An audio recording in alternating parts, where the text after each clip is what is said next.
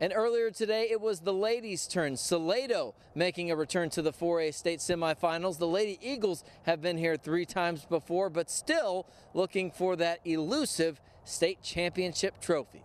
Salado making the short trip down I-35, stands absolutely packed to see the Eagles battle Boerne, but 10 minutes into the game, the Greyhounds sniff out an early goal. Avery Ukaili puts it on frame, gets it by the keeper. Boerne up 1-0 early on. Lots of drama late in this game. I'd say Hollywood couldn't script it any better, but Shelby Hollywood begs to differ. Same score, ties the game with 5 minutes to go. Off the post, the equalizer, and we're going to overtime, all squared 1-1.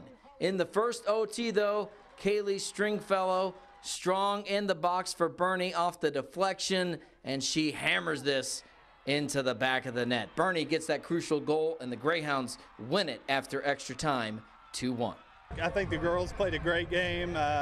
You know, we came up short, but it wasn't for lack of effort. It wasn't for lack of not playing a good game. I mean, we just were just a little bit short a couple times, and I think that's a big difference in a big game like this. Just be proud. I mean, they had a heck of a season, and I'm just proud of them.